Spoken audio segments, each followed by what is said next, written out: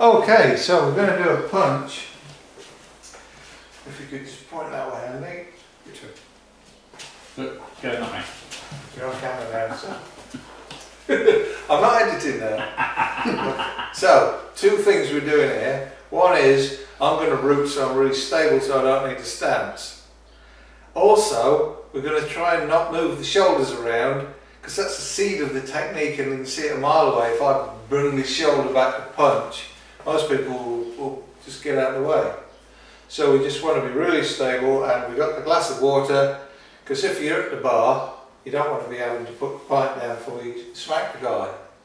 So just maybe.